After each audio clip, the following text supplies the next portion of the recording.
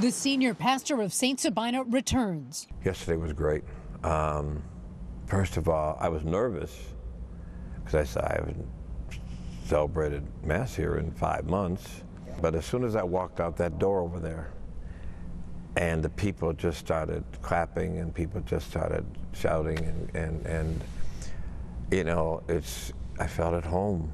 After 5 months away, while the Archdiocese of Chicago investigated allegations of misconduct decades ago, Father Michael Pfleger celebrated his first Mass yesterday, now cleared of those accusations. To do what God desires most, and that's to worship Him. I work to say, I'm going to forgive, I'm going to let it go, I'm going to pray for them and for all the others that were taking delight in this. Pfleger says he struggled with isolation, depression, even suicidal thoughts, sharing his most vulnerable moments as part of what he says is transparency to help others. Yeah, I'm depressed. Yeah, I'm angry. Yeah, I feel abandoned. Yeah, I feel alone. I wonder if life is worth living anymore. I wonder all these things. And then process it, talk about it, vent it. Never let temporary situations determine eternal thinking about you and your life. The Catholic priest who was appointed to the Auburn Gresham Parish in 1981 acknowledges he was even mad at God for a time.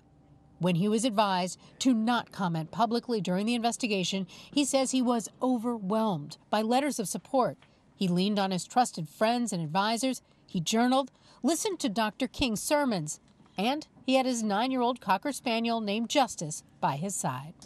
I don't regret anything.